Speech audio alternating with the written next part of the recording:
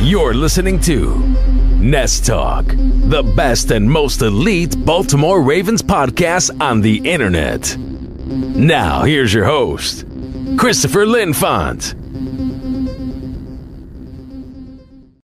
Bringing you another edition of the Nest Talk podcast, the best and most elite Baltimore Ravens podcast on the entire internet. And today we have a special guest here, friend of the show, Dominic Anderson. Hello. And BaltimoreFeather.com contributor. Dominic, how are you doing today at the end of this pretty crazy week in the NFL? This has been a pretty crazy week, and I'm doing pretty good. How are you doing, Chris? I'm doing fine. And of course, it's been a pretty crazy week for other reasons too. I'm sure that all of our listeners and you, of course, are dealing with the effects of the coronavirus outbreak. Yes, Last week, I touched on that a little bit, and my general thoughts. Basically, at that point, I was thinking that they should hold off on postponing until it gets worse. Well, it's gotten a lot worse, it seems like. So, lots of sports. I think this is the only time I saw Adam Schefter tweet since like 1889 or something like that, that no sports have been, like no professional sports at all going on. So that's pretty crazy to think about. But yeah, everything feels like it's shutting down, except the NFL is still chugging along in its off season here. So that's the one bright spot we've got. But before we head into the episode, I just want to let our viewers know what we're going to be talking about. Of course, it's mainly going to be free agency. We're first going to talk about some of the other teams, some of the big name signings. Then we're going to go strictly into the Ravens moves, losses from the Ravens, and the quarterback carousel, and then talk about the best free agents available. And make sure, if you are listening to this podcast, make sure you rate us on iTunes. If you're on iTunes, subscribe to us on Spotify. If you're on Spotify, wherever you're listening to, subscribe to us there. If you want to find us on Twitter, you can find us at Nest Talk or at Be More Feather for the Baltimore Feathers Twitter page. You can find us on Facebook as well. Just search us up there, Nest Talk with the Baltimore Feather. Go to BaltimoreFeather.com and sign up for the email news list so you get all the latest Ravens articles in your email inbox. This week would have been a huge week to have that, especially if you're trying to work from home and you don't want the constant Twitter feed buzzing you all day long. But an email news list, of course, will help you out tremendously, and your own leisure you get to read that. Dominic, where can the people find you if they're looking to find you? They can find me on Twitter at Ravens Anatomy and write a few articles for the Baltimore Feather as well, do a few graphics. So anything on the BaltimoreFeather.com and at Ravens Anatomy on Twitter. Yep, and you can find me, as always, at Chris Linfante on Twitter, and of course, I'm behind the at Be More Feather Twitter account as well, so those are technically my tweets too. Okay, so Dominic, the first, and this is just so the fans know here, this is very impromptu. I was writing the script tonight for this because I wanted to wait till Friday so we could make sure all of the Raven signings were done for the week at least, because who knows what happens this weekend. But I was writing the script and I was like, wait a minute, I got to get Dominic on the show. So he was very gracious to get on last second here with me. So Dominic really hasn't had that much time with the script. So a lot of these are going to be pretty impromptu thoughts here. But Dominic, the biggest free agent signing of this entire offseason has to be Tom Brady to the Tampa Bay Buccaneers. What are your general thoughts on that? I'm excited that he's out of the AFC. I'm excited whenever the Ravens play him to not have to play Tom Brady ever again, hopefully. So that's one of the positives coming out of the Tom Brady to Tampa Bay. Yeah, I never actually thought about the significance, maybe not having to play the Ravens ever again, but that's a very good point. At this point in his career, though, I'm not so sure how much he's going to help Tampa Bay. Now, I know New England last year, the question was whether they had the weapons to help Brady. In my humble opinion, though, I feel like they had enough weapons. You know, Mohamed Sanu was a very good receiver before he got to New England. I have a hard time believing he just fell off of a cliff the moment he walked into the Patriots locker room. Yeah. A lot of the issues I think that people have blamed on the receivers in New England were really on Brady last year. I think he struggled. So it'll be interesting to see if he can bounce back in Tampa Bay, or is this, what is that, a $56 million contract along those lines somewhere? 6. And then 59 with the incentives and whatnot. Okay. I believe. The interesting thing about this contract, though, aside from the huge price point for a 43-year-old quarterback, is that Tom Brady put in a no-trade clause, and he cannot be tagged, franchise tag, transition tag, whatever it would be in the future. He cannot be tagged. So I mean, I'm not sure if that means he wants to retire after 2 years, but it also leaves the door open for him to choose another contract to his liking in 2 years when he's 45. Right. So whether or not that happens, we don't know. But he's always talked about playing at 45, so that's very interesting. Um, but do you think it's a good move for Tampa Bay though to get Brady at this point? I think it is because of the previous issues with Jameis Winston. I don't think you're going to get too many picks out of Brady, even though he is young. Um, I do see that. I do think he has a better supporting cast over at the Buccaneers with both the tight ends, Bray and Howard. You got Mike Evans, Chris Godwin. Although he can't stretch the field as well, he does have the running back Ronald Jones out of USC, kind of a speedier guy out the backfield. So I think he does have a good supporting cast along with the O line.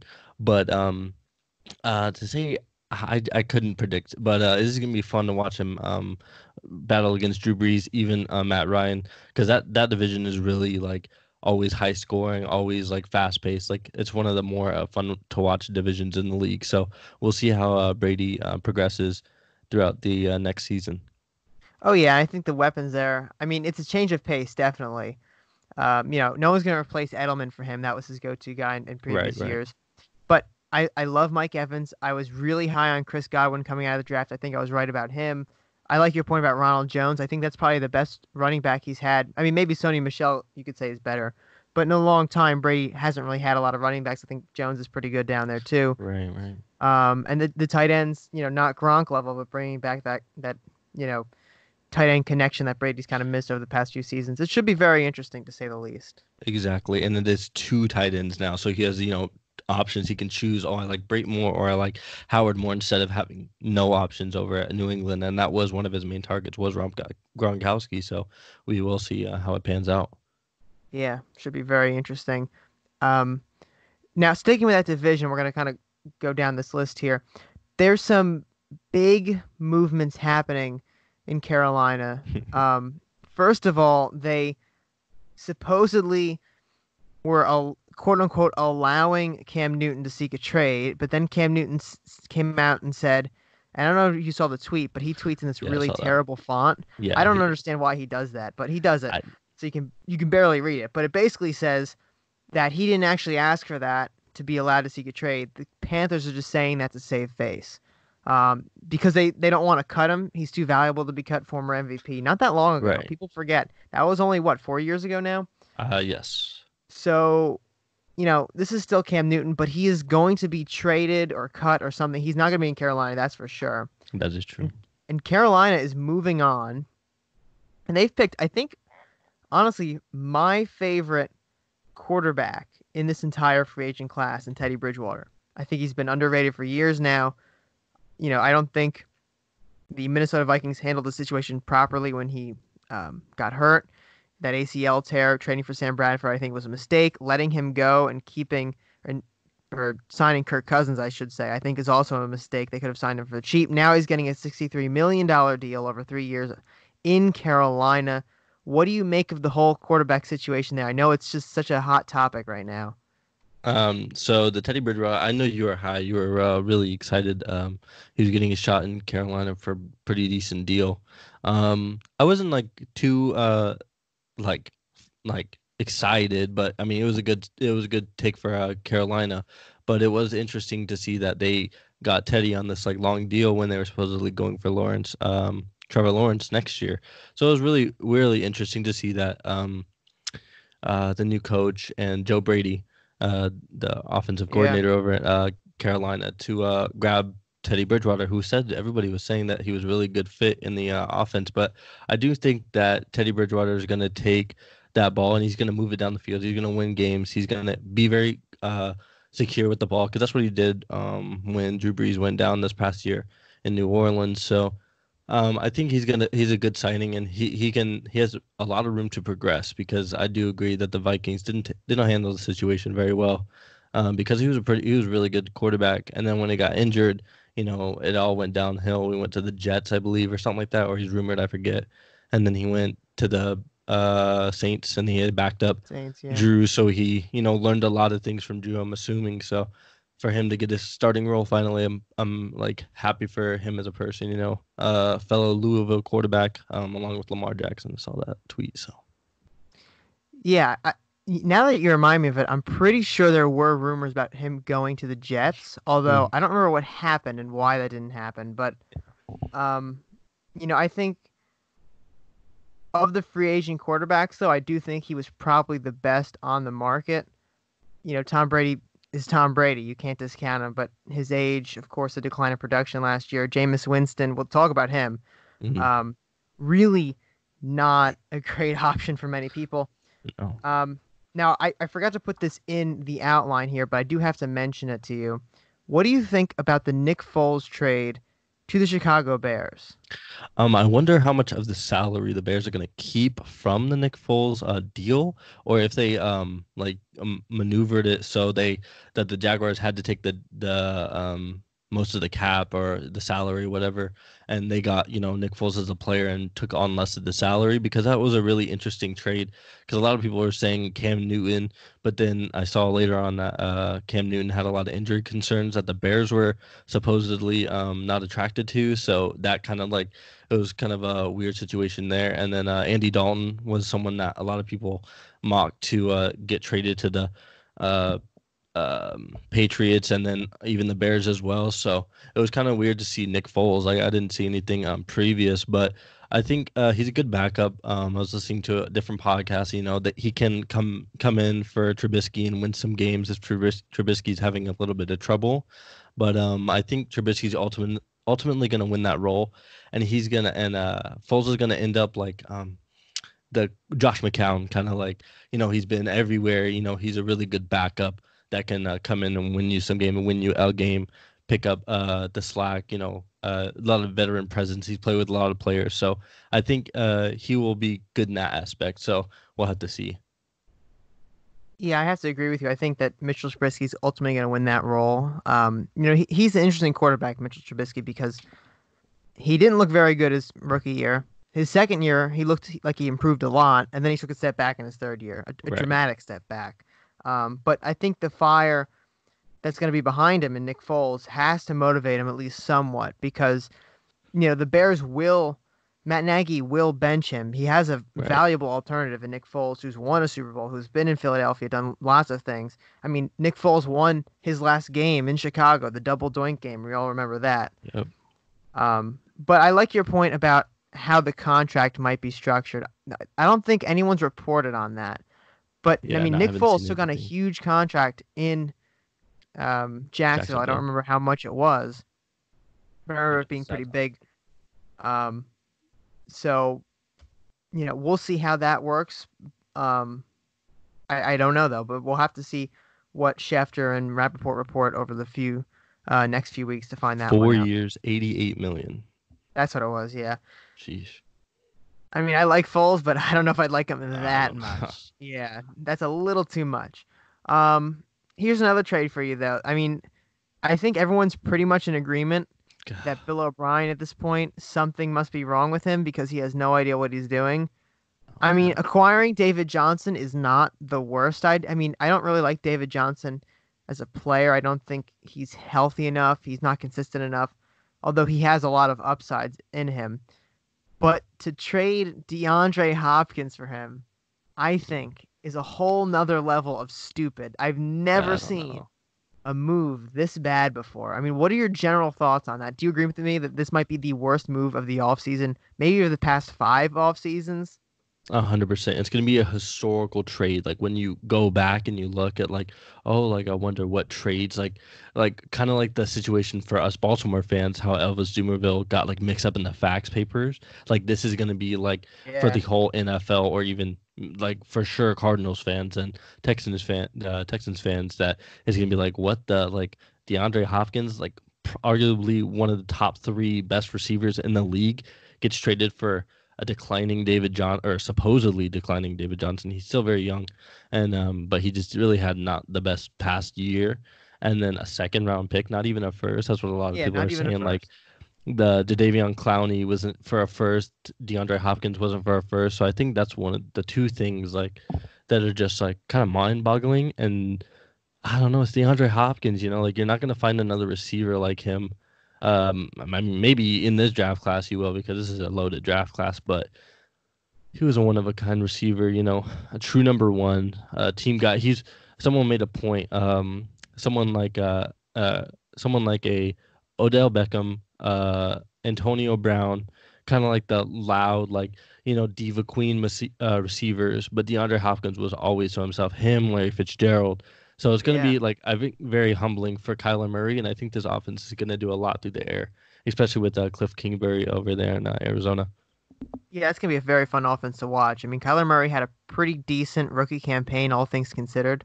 Hmm. Um, you know, I think you're right that this is gonna be a trade people look back to, and it's not like the famed Herschel Walker trade where the Cowboys trade Herschel Walker and get the entire Vikings draft class. Like, Right. it's not like you're getting a huge amount of compensation. You're getting David Johnson and a second round pick, while the Minnesota Vikings trade and arguably, I mean, Stephon Diggs, I think is a great receiver, but I don't think he's the caliber that DeAndre Hopkins is. I think DeAndre Hopkins has one step or one hop, if you will, above him.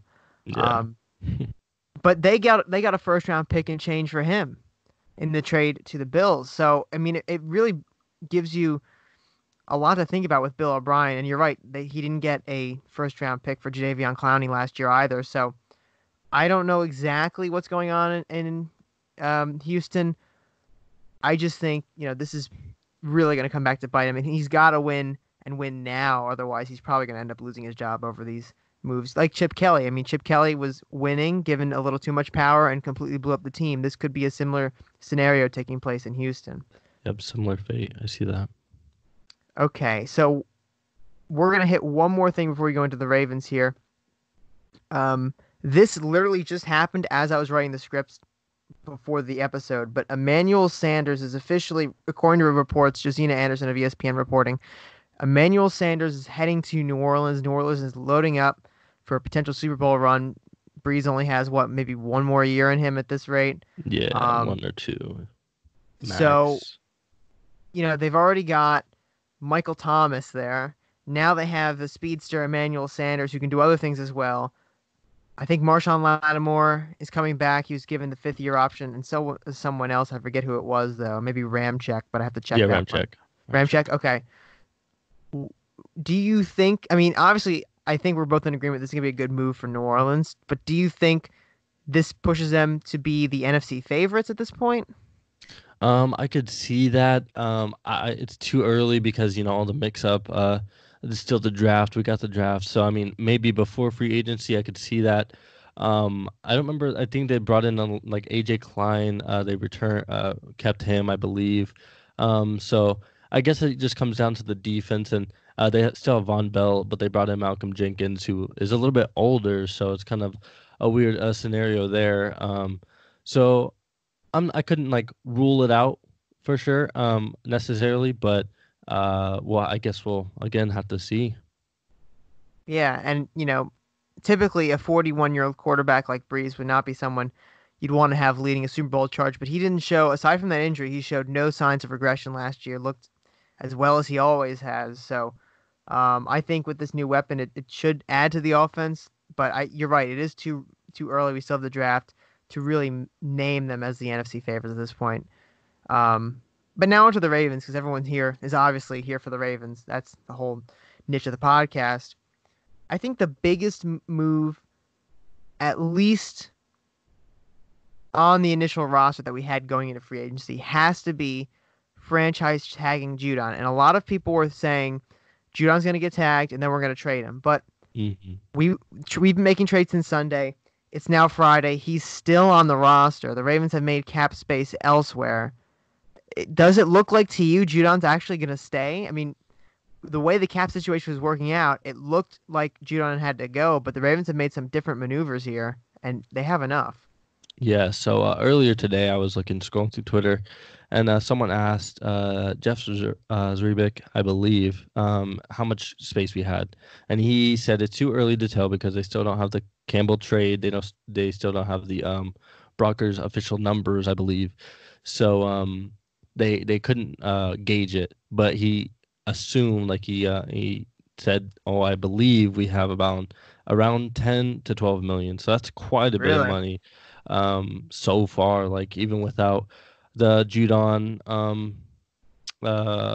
without trading Judon, and even without the numbers. So it's enough to sign a draft class and maybe even a smaller free agent. So we'll have to see there. But um, I think that if Judon stays, then once we get an edge, a second, like we need to re-up on the second edge to kind of rotate with Sack Daddy. Yeah. And then we'll be pretty set on our D line. But if we do have to trade Judon, it has to be something for a second. I think the biggest trade candidate right now would be the Seahawks.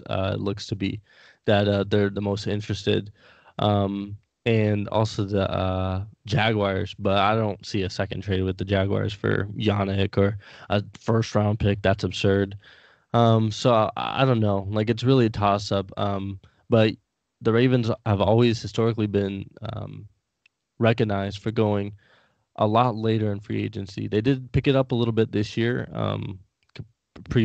compared to prior years, but I think we'll see something after the draft, maybe right before the draft. We'll have to see, but it's a long off season, especially with the whole virus and stuff. So it's going to be a long wait, I think. Yeah, I like your point about the Seahawks. I did hear reports that they were interested, but that was maybe a week ago at the latest. Hmm. So whether talks continued, whether the Ravens basically hung up on them, I don't know yet. I've seen the number. It's interesting. Zebrick said around 10 to 12. I've seen the number as low as 3 to 6. Mm. But you're right. It's going to be very difficult to tell until we actually know. But we're going to talk about some other things like the Sam Cook extension, freeing up cap space that way as well. I think you're right. We're gonna have to really wait until the draft to kind of know what the Ravens are gonna do. You know, they could just trade him right before the draft, but trading him to someone like Jacksonville, I think that you mentioned, it is unreasonable to think that would happen because, they franchise tagged Unique Ngakwe. It's about the same salary cap they'd have to take, so trading it wouldn't make a lot of sense. And there's been a lot of a lot of not cap a lot of franchise tag maneuvers around the league this year. So whether someone's going to want to get rid of their guy and need someone else's cap, we'll have to see. Um, I think if I had to call it right now though, like I'd say it's probably a 75% chance Judon stays at this point. I feel like the Ravens, if they were really like out to trade him immediately, they would have done so already, being I how agree. active they were. I agree. But I think they're doing a wait and hold approach, and I think the ultimate goal, as Eric DeCosta said throughout this entire process, is bring Judon back. And whether that happens or not, probably will be contingent on how closer we get to the draft, what the outlook is with that, and how the Ravens feel about the salary cap once we get to that point. Quick But little speaking, note. yeah, go for Quick it. little note. Sorry about that. Someone tagged Judon on a tweet, and he was like, "Hey, I hope to see you in a Ravens uniform next year." And Judon was like, "Yeah, you will. Next year, the year after that, the year after that, and one more year or something like that." It was like funny little response, but so maybe that's a little insight on how the extension talks are going between Judon and the Ravens, or it's a little like you know, kind of a little It's Judon things. being Judon, maybe, Yeah, exactly. Yeah. For those of our viewers that don't know, Judon's always on Twitter being very cryptic, but that's pretty straightforward. I know I would imagine he wants to stay, right? You always kind of want to stay for the team that Yeah, drafts you, especially if you can make bank while doing it. exactly. Um, so there's mutual agreement in that on both sides, just getting down to that number that would make Judon a very, very wealthy man by the end of this year. But speaking of the Jaguars, though, the Calais Campbell trade really came out of nowhere, and that's fun because for some reason Eric DeCosta and these fifth round picks, man, I don't know what he puts in these fifth round picks, but people just want them like crazy. Now, originally this was supposed to be the pick the Ravens got for Kerry Vedvik, the kicker slash punter they traded to the Minnesota Vikings. I mean, that would have been amazing, turning Kerry Vedvik into Calais Campbell in about a year's time. I don't know how many GMs could do anything like that. but that's actually not what happened. We'll get into the Hayden Hurst trade in a minute here, but they ended up taking the fifth from the Hayden Hurst trade and giving it to the Jaguars instead. Not exactly sure why. I don't know if that's a lower or higher pick. I think that the Falcons had a couple fifth round picks in there based on the compensatory formula. But I overall like the Calais Campbell move here. I think Yeah. he's a veteran leader that's been one of the NFL's faces. I mean, everyone pretty much knows who Calais Campbell is. He's got that voice everyone recognizes. And he The really height hasn't too. digressed. What's that? The height too. Yeah. Um, and he's hasn't digressed that much. I mean, the stats have gone down a little bit. I would really more point that towards the overall Jaguars defensive production though. But I think in a Ravens system with Wink Martindale rebuffing this defensive line, it'd be very good. And I also think, you know, he's not just a regular defensive lineman. He's the kind of guy that can hit the edge and get the quarterback as well. He can go up the middle. Like he's a very versatile defensive lineman. So overall, I like the move, and for a fifth round pick, I absolutely love it. What is your take overall on Calais Campbell? Absolute great fit. Absolute great trade. Eric DaCosta at it again, just plucking He's just finessing teams out here. athletes out and just fifth round picks. I don't know. I love it. Great trade. Yeah, and I feel like Eric DaCosta is starting to make us forget about Ozzie Newsome. We can't forget about him either. No. The way this has been handled, though, not to digress too much, but the way the Ravens have handled the GM situation in transitioning from Ozzie to Eric was completely flawless. I mean, I don't know how many other NFL teams would even keep the previous GM on as, like the go-to guy for the new GM to talk to, but the Ravens have such a good relationship all throughout the building with everybody in it that there's no power dynamics. It's just one person steps down, the other person takes over, and everyone's still on the same table. But I gotta love all these Eric DaCosta trades. I mean, he got Marcus Peters, Juice Man last year, which was really unbelievable. Of course, the Kerry Vedvik trade in there as well. And he's made a lot of different signings that are interesting too, and we'll get into those. But we got one more trade to talk about regarding Ravens player, and that's Hayden Hurst. Now, a few weeks ago, I wrote in an article, and I don't know if I was on a podcast with you, and maybe I was, but I was talking about Hayden Hurst, and I said We did. I wanted a second round pick, Mm-hmm. and we got a second round pick. So I'm overall happy with this. Just looking at his numbers, he wasn't the number one receiver. He wasn't the number one blocker. He was the kind of in-between guy. Getting older, former first-round pick, you want to get some sort of compensation very quickly for him if he doesn't pan out. And it wasn't that he wasn't panning out. He just didn't fit in on this depth chart because he got outplayed by two very, very good tight ends. What's your overall take on trading him to Atlanta? I absolutely love it. A lot of people were very sad. They didn't want to see Hayden Hurst go. He's a first round pick. He had a lot of to do with the receiving on the tight end. Even if he wasn't the number one wide receiver, he was the trio, and along with Nick Boyle and Mark Andrews. But honestly, I absolutely love the trade. It gives us a lot more room in the second round and even in the fifth round. Unfortunately, we did have to give up Hayden Hurst and a fourth round pick, but that second round I think is going to do a lot for the amount of, or not the amount, but the overall aspect of who we want to bring in and who we can get later that can fill Hayden Hurst's spot. So I think that's absolutely great trade. Someone maybe to look out for is tight end from Sullivan from LSU. Just throwing that out there. Yeah, I like your point about, giving up the fourth round isn't ideal in the situation, but you do get the second out of it. Here's an interesting thing to think about, though. The Ravens now have 2 second-round picks their own and the Falcons pick. If they wanted to trade up in the first round from, I think they're picking at 28. If they wanted to trade up in the first round, they have the capital for it. They do. So, I mean, if they're eyeing somebody earlier, it's very possible they could even trade down a few picks. You never really want to leave the first round because, that fifth-year option is so crucial in contracts. It's not ideal to leave the first round, but they could trade down a few spots if they want to, get even more draft capital. So it just opens up opportunities in the draft. But yeah, I did notice a lot of people were sad to see Hayden go. And look, Hayden, I think, was a great person. Well, still is a great person. And, he really had a lot of chemistry in that tight ends group, in that offense, and the whole team, really. Everyone seemed to love Hayden Hurst, but I think it's a better opportunity for him, in all honesty, because he just wasn't getting the reps that a first round pick really should in this Sure. offense. Yeah. Um, let's see here. Then came the Michael Brockers signing. I think that was the first free agent signing we made. Yeah. Now, Michael Brockers isn't really a household name, but for those who pay close attention to the NFL, everyone really knows him.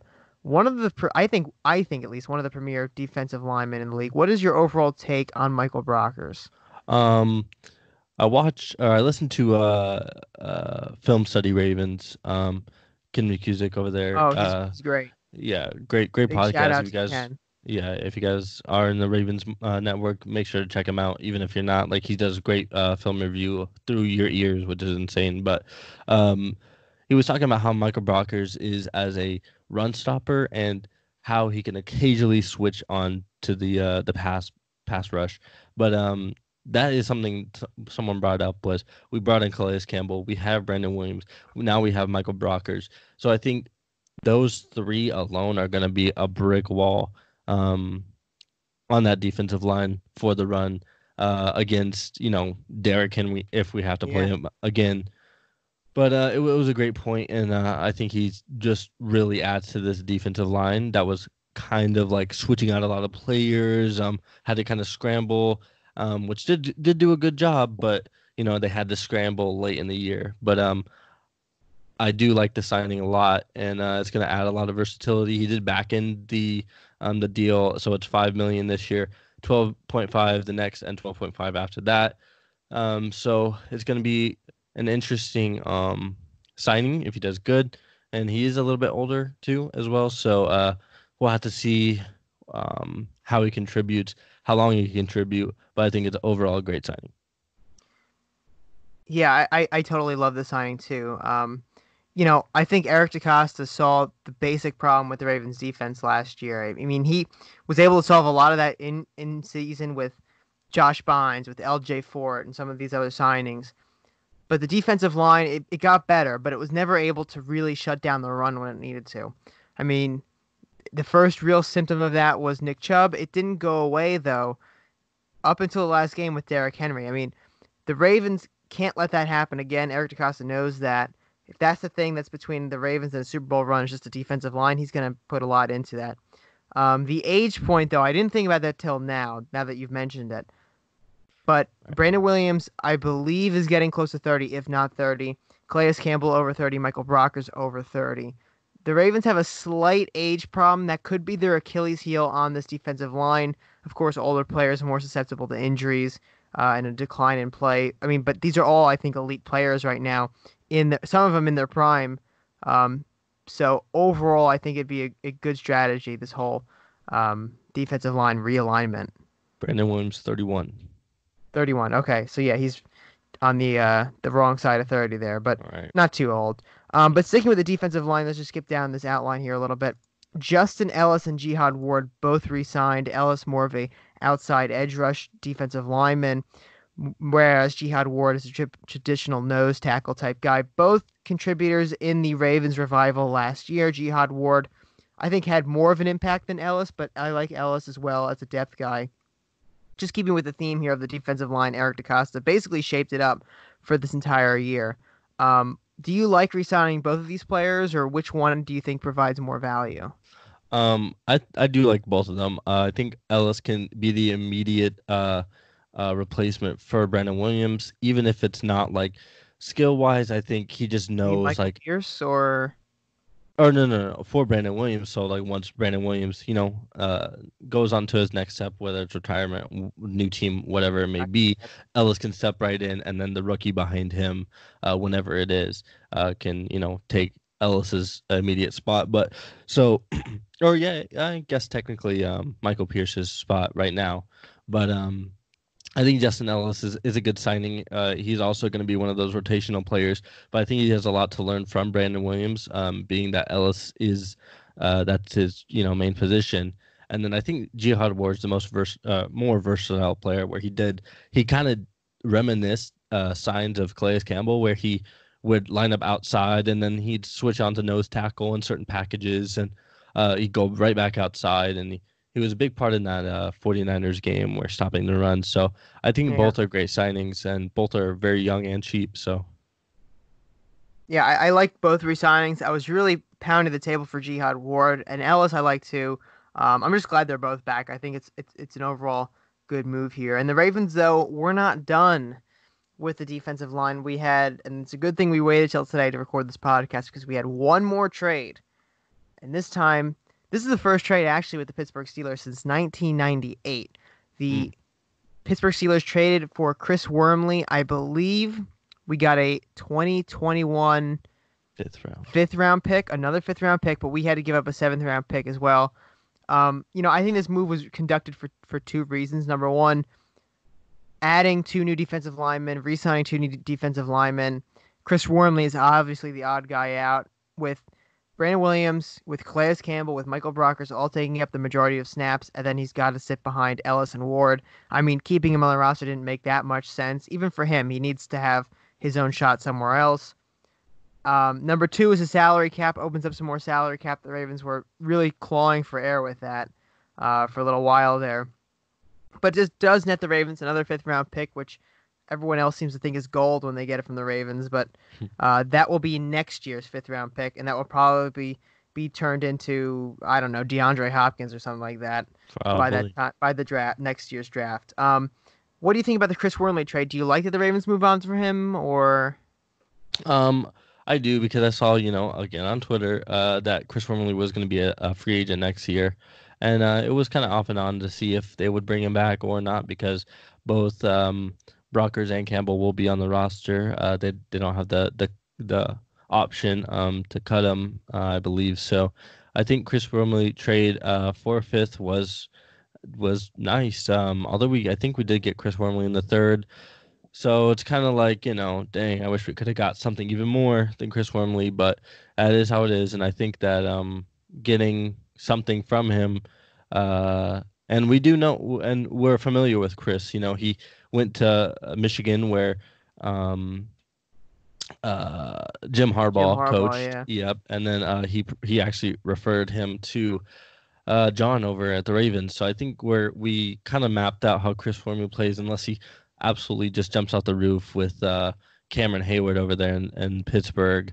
But so I think it was a necessary trade, and it freed up about 1.6 in cap after everything is done. So I honestly like it. How do we feel about that 2017 draft class, though? That's the year he was drafted. Obviously, we got Marlon Humphrey out of it, but the Ravens' other picks in the second round, it was Tyus Bowser, who's still on the team. He improved a lot last year, but not living up to what we were hoping for. Chris Wormley in the third round, no longer on the team. Timmy Williams, also in the third round, no longer on the team. Nico Syracuse in the fourth round, no longer on the team. They traded away Jermaine Illuminor, a fifth round pick last year. Not last year, fifth round pick from 2017, traded away last year. But in the sixth round, redeemed themselves with Chuck Clark. I mean, how do we feel about this draft class? So I feel like it's shaping out to be one of the more forgettable ones, aside from the highlights of Humphrey and Chuck Clark there. I honestly couldn't. I forgot all about those guys. Once they moved on, except for obviously Humphrey and Clark. Wormley was the last guy. So I don't know. It was lost for words. I couldn't even It's tell forgettable, you. in Yeah. all honesty. But I think it's still worth it, though, just for Marlon Humphrey alone. Any day of the week, we want Marlon Humphrey.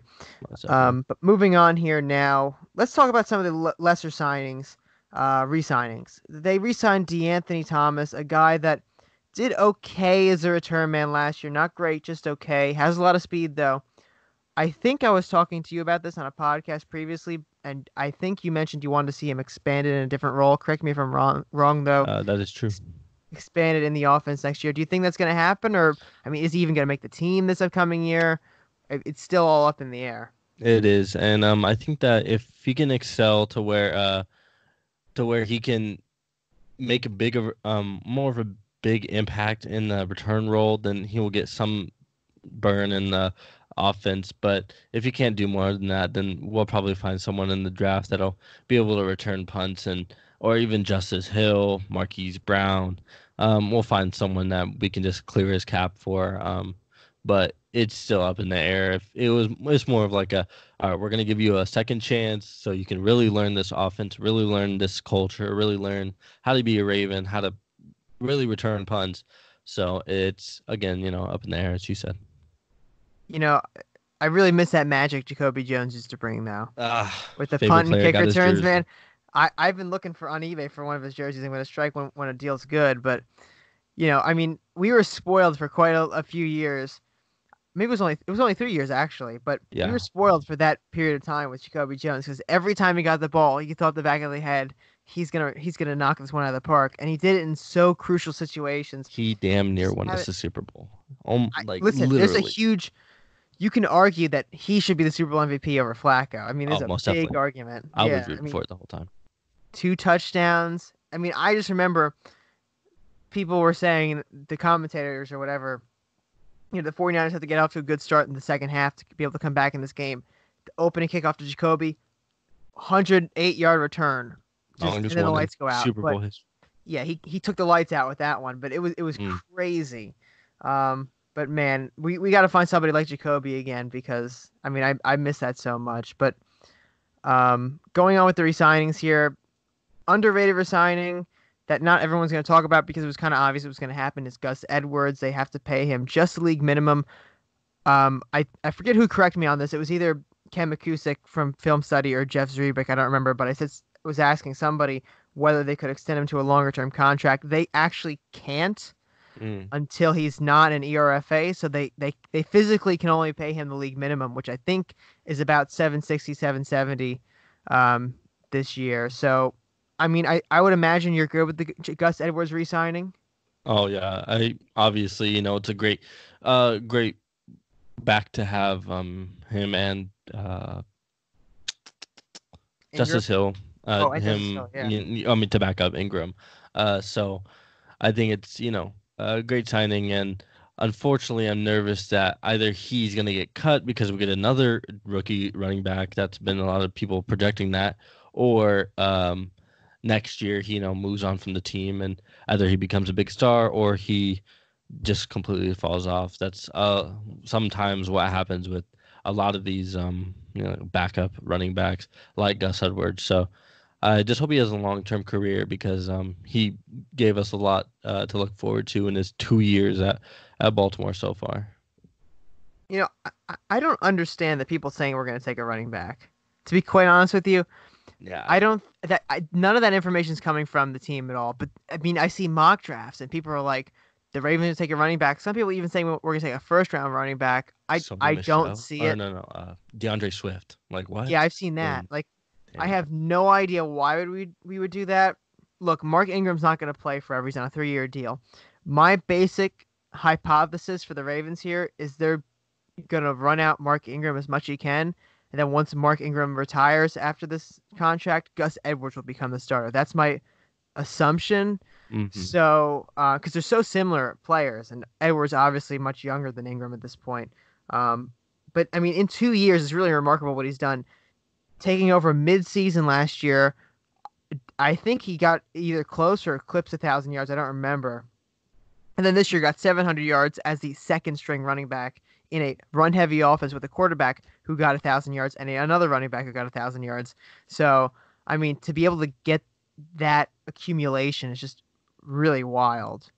Yeah, so last year he had 718 and this year it's 711. So both right Okay. really So, close. yeah. And then again, he only got picked up as a starter mid-season when Lamar took over. So that's again just pretty crazy. Right. I think that's it on the re-signings, the internal re-signings. Other players they're looking to re-sign haven't done it yet. I've been hearing Josh Bynes. I've been Yep. hearing Anthony Levine, and then somebody else who I'm blanking on all of a sudden. Oof. Pernell McPhee. It was Pernell Right. McPhee. Right. Do you like the potential addition of all three of those back, or would you just want to move on from them at this point? So Josh Bynes, let me start from him. At first I really didn't think he was a great, starter this year, but I don't want him again. But I mean, looking at all our other options, he's one of our better options to resign him or literally chase someone in the draft for a very high pick. And then Levine's just, he's always been a Raven, so it's always nice to have him back. He's someone compared him to like the Matthew Slater. I think it was the guys at Baltimore Beatdown podcast. He was like, Yeah, he's the Matthew Slater of the Baltimore Ravens. So, and I it's a very can good truly comparison, see that. actually. Yeah, and then Pernell McPhee. If we can't find anyone like Clay Matthews who's on the market now, then I think bringing back Pernell McPhee would be a very viable option unless we can find someone in the draft. So it's going to be very, you know, uh, if dependent on some like Yeah. the draft, mostly the draft. Yeah. Fun fact about the three players we're just talking about now: all three of them won the Super Bowl with the Ravens in 2013. Wow. All three of them were on. Josh Bynes made the last tackle in that game, actually. Yeah, I remember that. Yeah. So I like the idea of bringing Bynes back. I think he probably won't have a big as role as he did last year, but keeping him in the mix would be very good. I do not expect us to bring back Patrick Nwaso. I feel like he had that opportunity this year to prove himself, and then he kind of took a step back and was not able to take over in that role of C.J. Mosley, which of course very big role, but a lot of us expected him to do that. So I think he'll get a different deal with somebody else, more willing to give him opportunities. It's my expectation that the Ravens will at least consider drafting an inside linebacker high in the draft. And I think that'd be a good idea, and then have a rotational with Josh Bynes and L.J. Fort in there with that guy, if that's what happens. But if not, I think Bynes and Fort can still hold the fort down, if you will. Anthony Levine, I love the Matthew Slater comparison. He's a special teams guy, but he's also big in the secondary. He fits in as a linebacker, safety hybrid. He's made plays before. And then the other guy whose name I'm blanking on all of a sudden, Pernell McPhee. Pernell Right? McPhee. Yep. He actually was producing pretty well for the Ravens before he got injured. It wasn't great production, but it was, way higher than most of us expected when he was signed last year. I don't remember how many sacks he got, but he was maybe either leading us in sacks before he got hurt. Yeah, he had 3 sacks before he got hurt. Only played in 7 games though. Did he return this year after getting hurt, or was he only? He did not. He did not. Okay, yeah. So that was a Seahawks game, I believe, or I could be blanking on it, but it was sometime around then that he got hurt.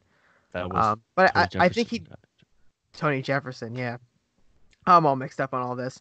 Yeah, we're good. But I like Purnell. I think as a veteran edge rusher, he'd be good. I don't think he'd take a huge contract. But we still need to address that position. Purnell McPhee, as a full-time starter, probably won't work in 2020. No. Moving on now. We got those done. Now, one more retainment here. Sam Cook was extended. So he wasn't going into free agency this year. He would have been a free agent in 2021. But the Ravens decided, hey, why not keep one of the best punters in the National Football League on the roster for 2 extra years and push his cap hit back so we can make more now, because the Ravens should have more cap space in the coming years, obviously moving on from some different players at that point, but they reduced his cap hit by about 2.38 million, I think the number was, this year, and they pushed it back into 2022. Sam Cook is a pretty, he's a player that's not going to get a lot of hype. He's a punter, but punters are people too. So I think he's one of the best punters in the National Football League. Do you like the extension, or do you think the Ravens should really start to eye a potential replacement for the 37-year-old at this point? I mean, kickers and punters last forever, so let's just keep them on as long as we can. You know what I'm saying? Yeah, absolutely. Now, I don't know if you've seen this, but I think the NFL Network did like a mini documentary on Sam Cook. I forget exactly how he did it, but he was able to change the way punt returns were set up because of the way he was able to kick it. It almost looked like he would kick one direction, but then the punt would go the opposite way. Mm-hmm. He was doing that for a long time, and it's a feature on the Ravens special teams that nobody really seems to know about. Again, punters are people too, so but shout out to Sam Cook. I mean, he's made a lot of money. I'm just looking at his career earnings here on Spot Track. He's made a lot of money with the Ravens, $29 million over 14 seasons. For a punter, that is a fat paycheck. Who did absolutely nothing last year, baby. Hey, listen, that's a good thing though. He just sat around and collected money last year because Lamar kept scoring. That was great.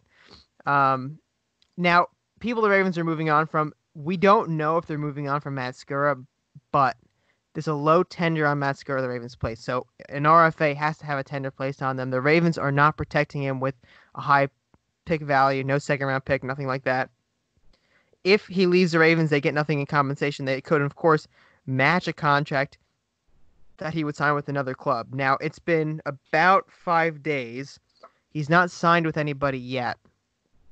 Do you expect him still to be a Raven in 2020, or do you think this is pretty much it for Matt Skura? He'll find a new home.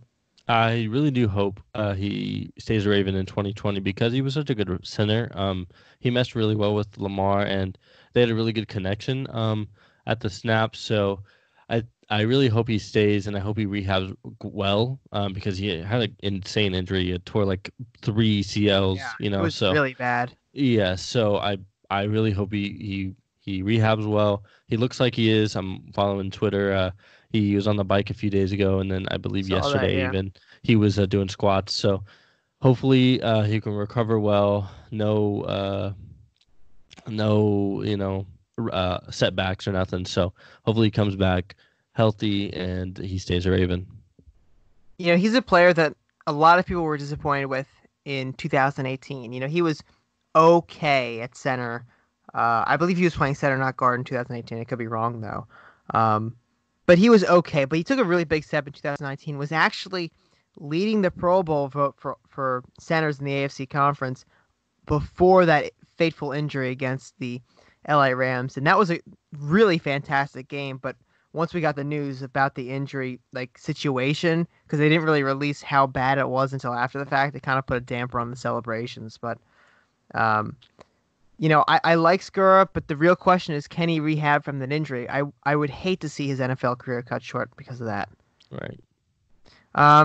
Speaking of the offensive line, though, the Ravens cut James Hurst. This is a move I think that was pretty much going to happen regardless at this point. James Hurst signed an extension a couple of years ago with the Ravens, but since then has he was never really that great. He was more signed to be the guy that would plug and play in case of an injury or a substitution. And he did that for a little bit, but he really the first big problem with James Hurst is that he could not win the left guard battle. I don't even think he was considered for left guard. And he'd played left guard before. Was not even considered basically for the starting position at left guard. Ultimately, it was Bozeman. And then this offseason got suspended for 4 games, the first 4 games of the NFL season, for performance-enhancing drug abuse, the NFL's policy on that. The Ravens re-signed Andre Smith right before that was announced, so they probably knew about that in that signing. And it just felt like that he was going to go. Like, there was no way the Ravens were going to keep this guy. Are you, is there anything that you would have hoped differently would have happened with this? Would you have hoped that the Ravens would have kept him, or? Honestly, I can remember more bad things with James Hurst than good things. So, personally, I'm excited that we get to move on with a new player over at guard, or everywhere, because James Hurst literally played tackle and guard on both sides, I believe. He's been thrown in everywhere. So, he did have a good stint. I forget which position it was, but he did have a good stint, and I really wanted to keep him there. But the Ravens, ultimately re-put him back at backup or wherever they needed him. But personally, I think, to me, we had a lot more bad times with James Hurst than good times. So I'm glad we get to move on and see what our other options in the draft or even free agency at guard or backup guard, backup interior line, and see where we go from there. I think the thing James Hurst will forever be remembered in Baltimore for is he's the one that tore Joe Flacco's ACL in 2015. No matter what he did, ultimately that was going to be what he was remembered for. And I think I always point to that moment really kind of just pushing Flacco to the sideline. I think if he had stayed healthy, then he would have been a fine quarterback to keep for a very long time. But I think that moment in time, that was a huge problem. And Hurst, it was an accident. His foot went right into his knee, but he'll forever be tied with that.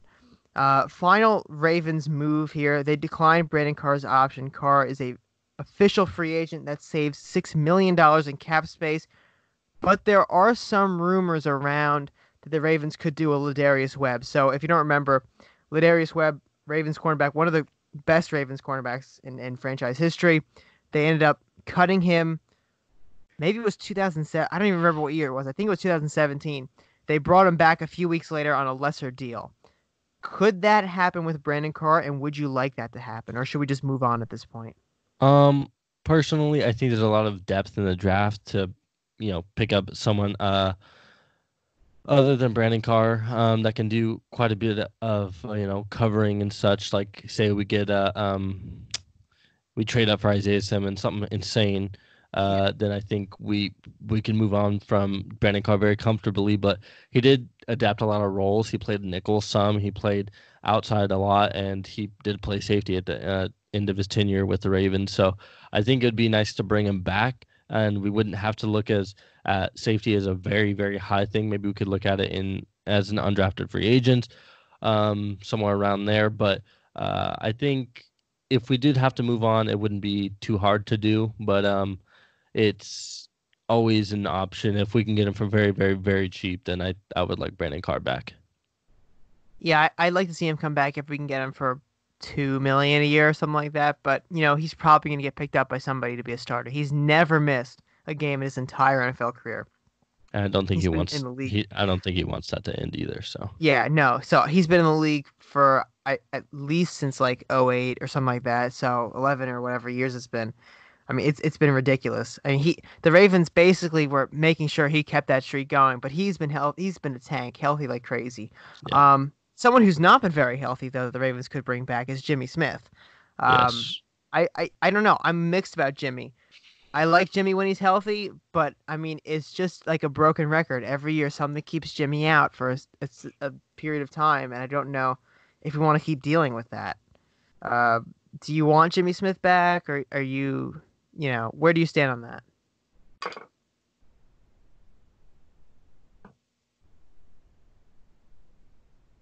You there, Dominic? Style he is. He's Oh, played. I think we lost you for the first half of that. Could you just repeat? Oh, sorry about that. But yeah, so Brandon Carr always playing. Jimmy Smith never, always off. But I think that Brandon Carr is a better option just because he's played cornerback, safety, very versatile in the back end. I would prefer Brandon Carr. Jimmy Smith is a longtime Raven. I couldn't see him in a different. I really couldn't see him in a different uniform just because he's been here with the Ravens through thick and thin. So Yeah. I guess we'll just have to see. It's going to make for an interesting offseason, though. I mean, there's a lot of different things the Ravens can do. I did not write this on the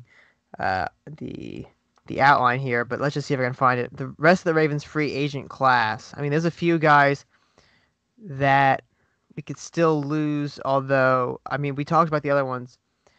Hold on. I can't believe I didn't put this on here, but Real quick, everybody. Let me Yeah, go just for it. touch on something. So we did clear up on March 19th. Brian McFarland, Raven salary cap on Twitter. If you guys don't follow him. Great guy at the great cap. follow. So he did tweet out that Ricard's roster bonus has been converted into a signing bonus, and that and LJ Fort's 1.5 million roster bonus was indeed converted to a signing bonus as well. And I believe both free up about like almost 2 million in cap or something along the lines of that, but or 2.4 in cap space or something up along the lines of that. So those are also two positive things for the Ravens this offseason. Yeah, I'm glad you said that too. The Ravens getting really creative with the cap space. And again, that's a good sign for Judon, though, because if they're trying to clear cap space, not by getting rid of him, I mean, there's only so much, if they wanted to get rid of him, they would have done that by now. Now, I believe, according to Jeff Zrebiec, I'm pretty sure I'm right, though. Brandon Kressler, Fish Smithson, Hronis Grasu, all off the Ravens. They declined to re-sign them, or maybe it was Parker Enninger, I don't know. Chris Moore is also a free agent. Honestly, though, I think it's time to move on. That's just Yeah. it's been for the past 2-3 years. I kept saying this is Chris Moore's year. He has all the tools, and then it just never happened. I think we have to move on. Brendan Trawick, I think we'll move on from Trawick. Although I mean he's okay if we want to bring him back for special teams, but we did bring back Jordan Richards to do that. Yep. Pecco, I think, is pretty much gone too.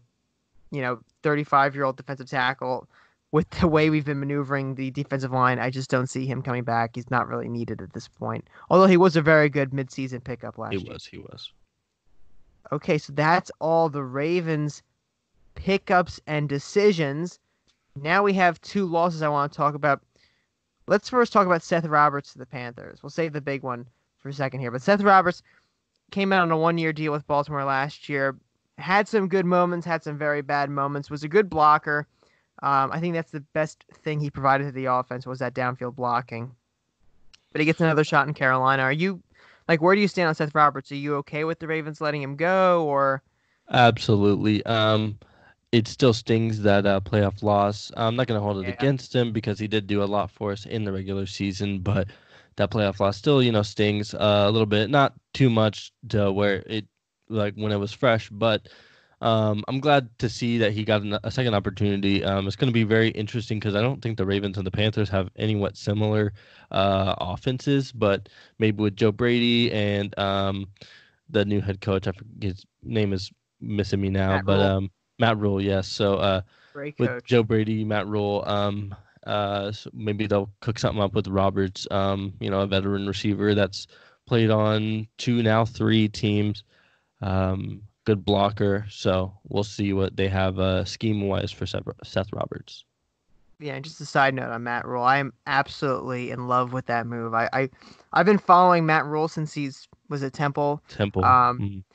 Because as a Rutgers football fan, we're basically going through firing our head coach to the point where he was getting ready to leave Temple, and there were so many of us banging on the table for Matt Rule.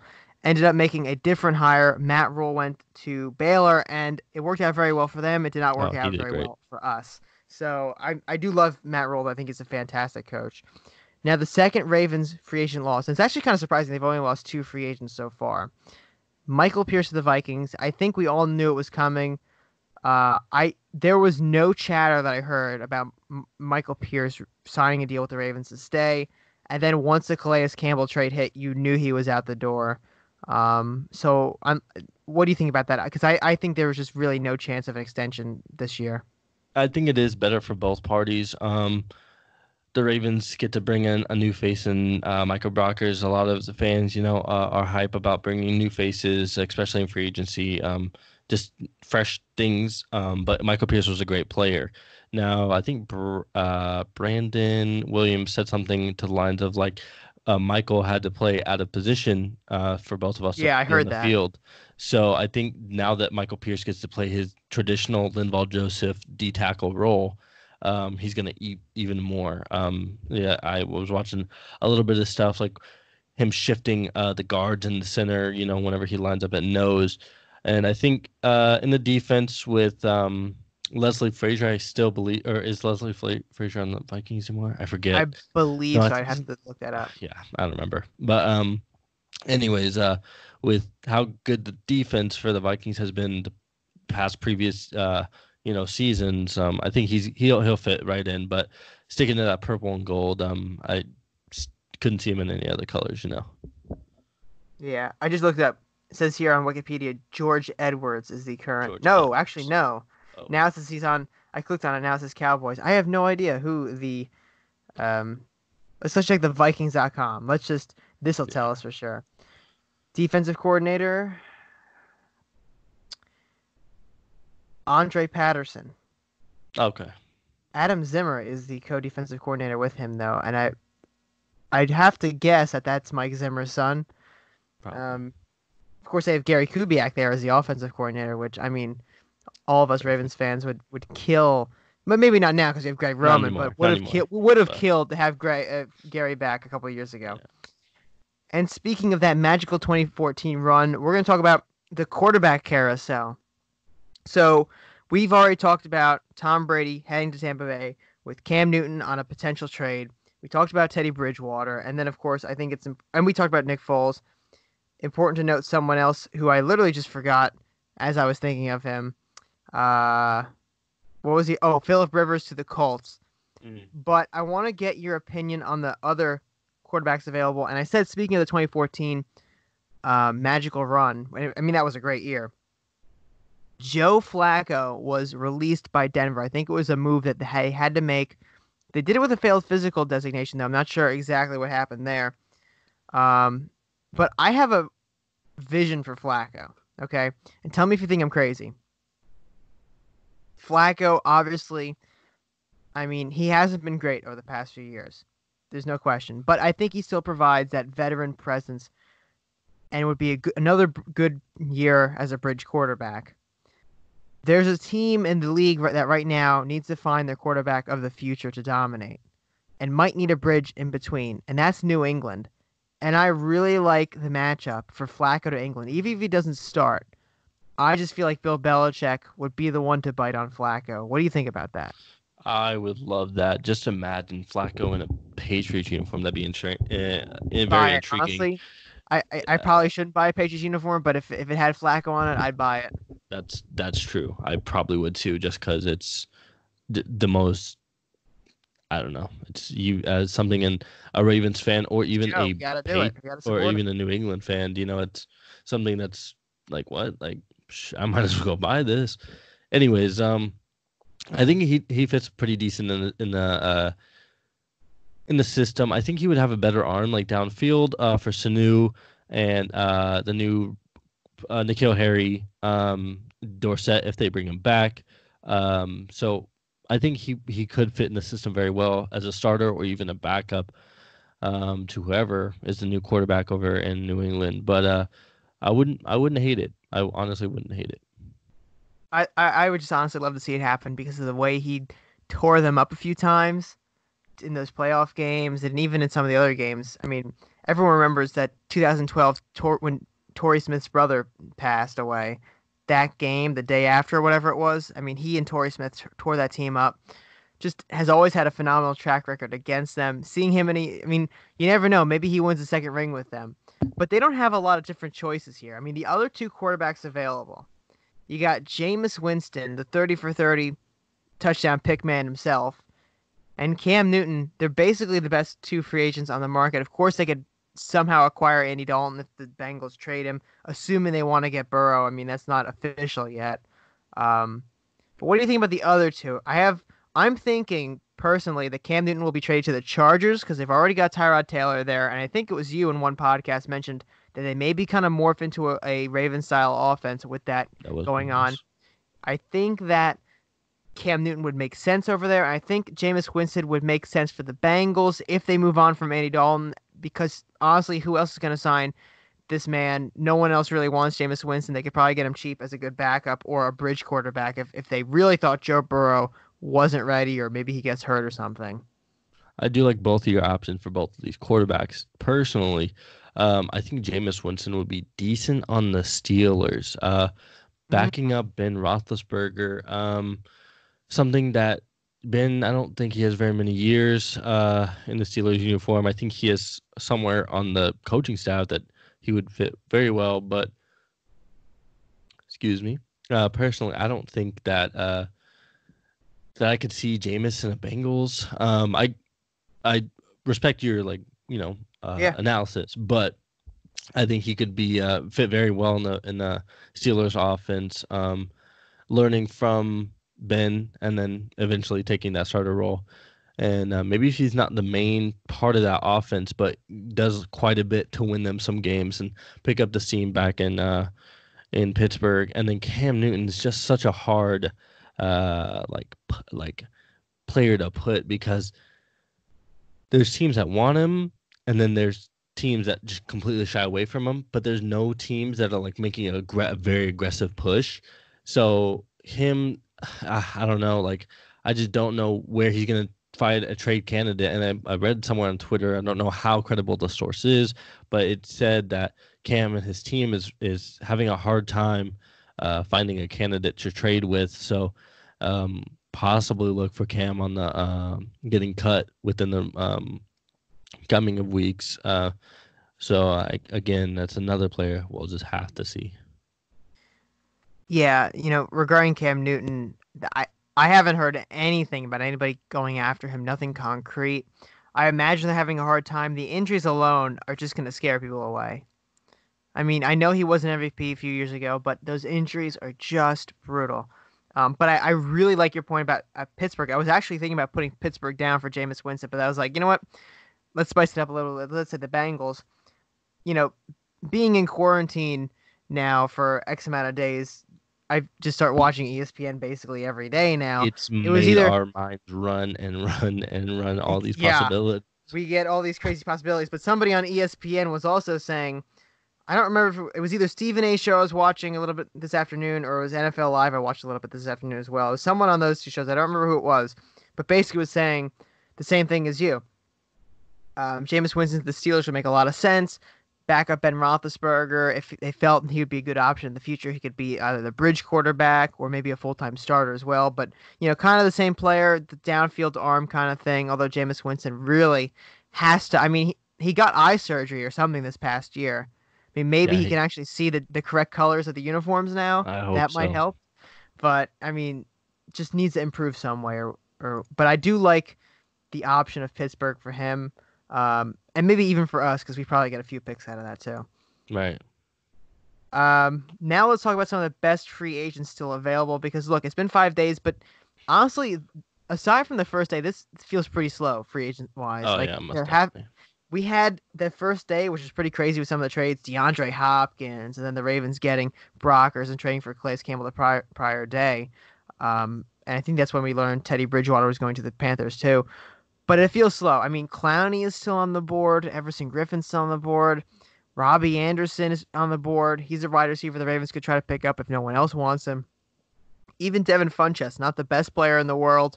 Was he injured last year? Because he didn't play a lot. He didn't. He But, did not. He was injured. He did okay. not play last year. But, maybe he could fit in on the Ravens some way. I mean, Jimmy Smith is still at large. And then former Patriots player Logan Ryan, also a cornerback, still at large. Are there any free agents you're eyeing here? Okay, so so it wasn't really anyone that sparked my eye. Of course, like a big free agents like Jadeveon Clowney, Everson Griffin, Xavier Rhodes could be decent if we Yeah. brought him in for very, very cheap. Again, like something along the lines of a Brandon Carr kind of deal. Aqib Talib is still out there. He's very old, 34 years old. Jimmy Smith. Um, but someone who really caught my eye was receiver from the um, Browns, who played on the Browns last year, was Rashard Higgins. Someone put this out there, was like, hey, just imagine Rashard Higgins. Like someone was like, oh, re-sign Rashard Higgins. And it was a lot of Browns players. And thinking back on it, like he was a very good receiver. Like he always had decent games against the Ravens. And I think he was just a good receiver all around. He's one of the very undersided guys, especially with Odell and on the other side. Oh man, how can I We forget both Jarvis? did. Jarvis Yeah, Landry. Jarvis Landry. Not to And butt in though. Jarvis, Do you remember though that the whole Ravens hype train for yeah, Jarvis Landry a I couple do years remember. ago, He and had then a shirt. He was complete washing his car or dud? something. What was that? He was washing his car and he had a Ravens shirt or something. Like there was a Yeah, and picture. everyone went crazy. And Yeah, two we weeks straight, have to we're all get him. like, we're We're gonna getting get him. Jarvis Landry. We're gonna win a Super Bowl. And then they went to the Browns, and we're like, Yeah, okay, okay, that makes sense. Anyways, but back to Rashard Higgins. Someone like Rashard Higgins that he's had decent games against the Ravens, which I think just shoots his stock up because of how cheap he is. He's 25 years old, and he does have a lot of developing to do. I'm assuming. I haven't really watched too much on him, but I think that's one of the ways that the Ravens could go. If we're looking in the safety market, Von Bell, maybe another young person, Tajay Sharp and the receivers. No one really big. I don't think the Ravens are going to make a big splash because I think they do have a lot of capital in the draft. So I think they're going to focus a lot of their attention to there. But if they do, personally, right now, I think Everson Griffin, if we get rid of Matt Judon for a second round pick or whatever. I think he could do good opposite of Calais Campbell now, and then bring in like a speed rush on the other side. But more realistically, if we do keep Judon, I think that Clay Matthews would be a good fit. I don't think that there's any correlation now. There was some previous when he was signing originally to the Rams. He jokingly, I saw reports that he jokingly was like, "Oh, I should have signed with the Ravens," you know. But I think that Clay Matthews is the best option we have right at this moment. If we do keep Judon, that is. So again, that's more talk. We'll have to see. We are in agreement though that Brashad Perriman's a bad idea, right? Oh yeah, I don't know. I Yeah. have too much bad nostalgia Bad with him, so memories. I think we got to just shy away from him. Every time I think Brashad Perriman, I think that one Titans game where Flacco just put it in his hands and he bobbled it up and it went into the cornerback's hands behind him. I was like it was just so symptomatic of his entire experience in Baltimore. But it's so weird to see him. I mean, really, honestly, he balled out in Tampa Bay this year. He had a very good season. I think it was like 500 yards or something like that. For what he is, it's a very good year. I did see people talking about him to the Ravens again. I just can't get behind it though. There's just No. no way. But And yeah, he did back to do that. Everett. Like, oh, go for it. Sorry. He did do that with a crowded receiver group over in Tampa Bay. So, Yeah. like I really do hope he progresses. I wish he progressed a lot earlier, but again, it's one of those players that it sucks that they had to go out with such a bad rep over here in Baltimore. Yeah, I'm happy for him. He's doing better. I'm really happy for him. Honestly, he's playing well, but I just not a good idea to bring him back. No matter No. how good he gets, just don't do it. Him and Des Bryant, bad. Not Des Bryant, Antonio Brown, bad Antonio Brown, ideas. yeah. That's it. What do you think happens to him? I don't know. I don't want him to be reinstated at all, just because he's put so much on the NFL as a whole. I just don't want him to come back and everybody be like, "Oh, look at the NFL. They reward players who blah blah blah and da da da." And it's just a bad rep for the NFL as a whole. So hopefully, I hope he finds a home in a different market other than the NFL. Not to knock him or nothing, because he does look like he's still fit, still can run with the best, still a good receiver probably, but he's just done so much for negative for the Steelers, negative even though I hate the Steelers, negative for the Steelers, negative for the Raiders, and then his time was cut short in Foxborough, and then he goes on down to Florida, starts causing all this commotion, bad allegations against him. Then he does this couch thing, and then he does this whole thing with the cops at his house. Like, I don't know. I just don't enjoy all the negative buzz around him. So hopefully he finds a better market that he can sell himself at, and yeah. Maybe that's the XFL, but Right. I just still cannot believe that this man Antonio Brown tried to fight Mike Mayock. Ah, And that Vontez Burfict was the voice of reason in that scenario. Like, it's just like if you told me Mike Mayock was going to be the GM of the Raiders and almost get into a fight with AB and Vontez Burfict was going to hold them back 2 years ago, like I would have laughed in your face. But I mean, here we are. It happened. It's just the weirdest. I just don't understand why he makes these decisions. But have you yeah. seen he's been hanging around Hollywood recently? I know they're cousins, but He honestly, has. I don't want Hollywood getting too many ideas from AB. I don't either. I really hope it's strictly football talk. Obviously it's cousin, it's family and stuff, but hopefully it's just sticks to football, and Hollywood stays most of his time on Twitch, and we can just watch him over there Yeah. while this whole hiatus is about. I feel like they're like two completely different people though. Oh yeah. Like Hollywood Brown is like so humble, and like AB's over here like doing all these crazy things. It's just weird that they could be from the same family and still have a good reputation between the two of them. It's just so weird. Yeah, very odd. Now I know you had some things you might want to talk about the draft. You want to say a few things on that? Yeah. So I was thinking of more of so you were talking about earlier how it was just explaining on if the Ravens should move back, if the Ravens should move up in the draft. And it's kind of conflicting. Like, I don't want them to move up and then not have enough capital and give up too much, but I don't want them to stay at 28 and not, gain even more. Because I saw that someone had made like a little mock draft. I know every mock draft is completely, garbage because none of it's most likely going to happen. But I saw someone do a mock draft and they had this idea of moving back, and it was like moving back, then moving back into the first, and then moving out, or I don't know. It was just really scrambled. So I was looking for partners on who the Ravens could trade with to get somewhat of a valuable player, and I think that the best option is to move back. Because Really? if the Ravens could trade with someone like the Panthers, who have a, let me find it real quick, who have a second round 38 and a third round 69, both are very early in the second and third rounds.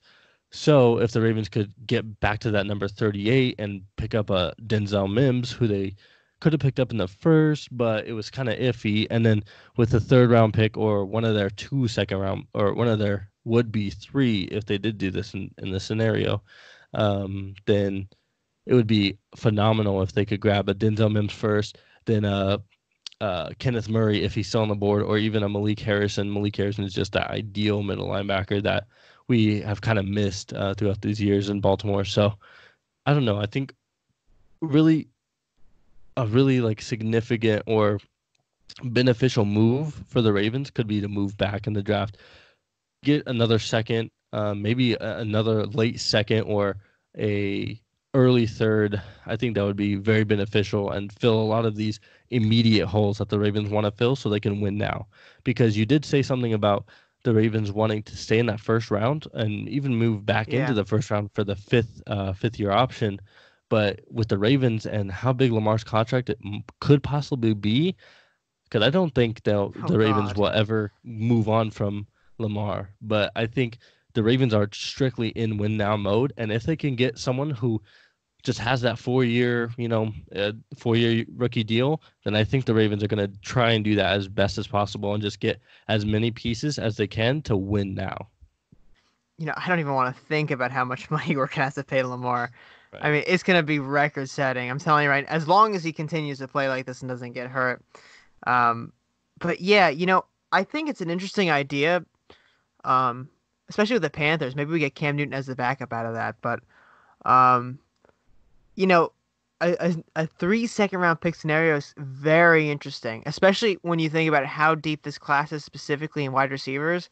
Like you can get what would normally be a first round receiver, maybe at the end of the second round, maybe at the beginning of the third round this year. To still pick in the second round with these receivers, I think would be phenomenal. Um, I am worried about that 5th year option though. I mean, the really nice thing about the 5th year option is it's usually not a lot of money. Right. Although now with the new CBA, now that I think about it, it's performance based, I believe. Yeah. So it's not based on where you're picked. As long as you're picked in the first round, you can still get it, but it's performance based. So So now how? think about the Ronnie Stanleys. Think about the Mm, extensions for the Ronnie Stanleys, the extensions for the Marlon Humphreys, two people who have literally at the top of their class and both the respective positions are now going to be, and even Lamar, are now going to be sucked up into that CBA. So that's why I think the moving back and getting as much draft capital early, as long as it's early, as much draft capital in these next two rounds after the first is the best option. yeah, I listen. That's actually now that we're thinking about it here, I do like the idea. But I mean, you're right. We're gonna have to pay, and I want to pay Marlon Humphrey. I want to pay Ronnie Stanley, but these are gonna be huge bills. We're probably gonna have once these extensions are made, once we have to start paying Lamar 30 million or whatever it is a year, a lot of turnover, and we might not need these 5th year options if we're turning over these guys on these cheap deals so much. So frequently. Um, yeah, I mean, it might be that we just let free agents walk at that point because if we're paying Lamar 30 a year, if we're paying Marlon like 20 a year, and Ronnie's gonna be like 20 a year as well, like that's what like $70 million in cap space right there between three Right. players. So I mean, it'd be very interesting. Um, I do want to see how the NFL is gonna structure its 5th year option on performance, though. Um, still valuable. But, even if the Ravens temporarily traded down in the second round, they could still use capital to get back into the first round and pick 32 or whatever. Right. If there's The someone that they really, Chiefs. really want. Yeah, I mean, it's not. that's what they did with Lamar. They traded. Well, they didn't trade out of the first round. They picked Hurst after acquiring draft capital, and then they used some of that capital to get back into the first round to get Lamar. The problem is they can't trade down from their typical 16 place that they were for a few years because they're at 28 now. Mm-hmm. So that I always love trading down. I think the Ravens are really smart every time they do that, but trading down, there's not a lot of room to trade down this time. But no, not at all. I honestly wouldn't hate having 3 second-round picks. No. Okay, well, that pretty much covers everything. And this has been a pretty extended episode of Nest Talk because there's so much free agency craziness going around. Do you have any last-minute off-the-cuff predictions for the rest of free agency here? Off-the-cuff predictions. The most likely, if it does happen, would be the Ravens trade Matt Judon. I don't know how close they are to getting a deal done. Someone said that one thing that they noticed from Eric DeCosta is he probably already has a deal done. He's just looking for the correct person to get cut so that they can bring in that person to fill the void of Judon and get that capital up, get that the salary up, and get more cap space. But it's up in the air, so we'll just have to see how everything pans out, and I think that's the biggest one I got. I'm going to go out on a limb here. I'm going to say the Ravens acquire Tavon Austin. Small speedster wide receiver slot guy would be interesting in this offense. And then they'll probably go and draft a big boy X receiver to pair with Miles Boykin. But yeah, that's pretty much it for today's episode of Nest Talk. Dominic, thank you so much for coming on at such short notice. I'm very glad we had this conversation. Let the people know where they can find you again. So at Ravens Anatomy on Twitter, and then I write a few things for the Baltimore Feather, help out with the graphics, help out on the YouTube channel. That's going to be coming soon. Also check out top trade targets for the Ravens, front 7, wide receiver edition coming soon, or actually offensive edition coming soon, and probably be on the Baltimore Feather YouTube. So hopefully we'll see how everything couples out. So back to you, Chris. Yeah, so as usual, you can find me at Chris Linfante personally on Twitter, at Be More Feather for the Baltimore Feathers Twitter account, and at Nest Talk for the Nest Talk podcast Twitter account. Wherever you're listening to this episode, whether it be YouTube, Spotify, iTunes, your grandmother's garage, make sure you're subscribing to us, rating us wherever you can. Helps other people find the podcast. Lets us know if you like it too. I mean, ultimately, we're here to make you have an awesome Ravens experience, as we have it too. Just want to talk some Ravens football with some fans. If you have any suggestions for the podcast, you know where to find me. Twitter, email us, info@baltimorefeather.com. Go to baltimorefeather.com as well. Sign up for the email news list, especially between now and free agency, because once something drops, I'll be scrambling to my laptop, especially being in quarantine, because now, I mean, I'm near the laptop all the time. He's right there. He's mobile. We're ready. Like, we're ready to go. The minute they trade Judon, if it happens, I'll have an article out within 20 minutes. So that way you don't have to keep track of Twitter when you're supposed to work. Because, I'm supposed to be doing work too, but we got bigger fish to fry. We got Ravens news to cover. So, yeah, we'll see you again next week. Nest Talk episode 70. Jeez, it's getting, like, pretty up here in Nest Talk episodes. Yeah, we're aging pretty rapidly here. But I'll see you again next week. Dominic will be back at some point. I'm thinking about doing a draft episode with a couple other people. We'll see if Dominic can come on for that too. Before the draft. So, but that's a few weeks away anyway.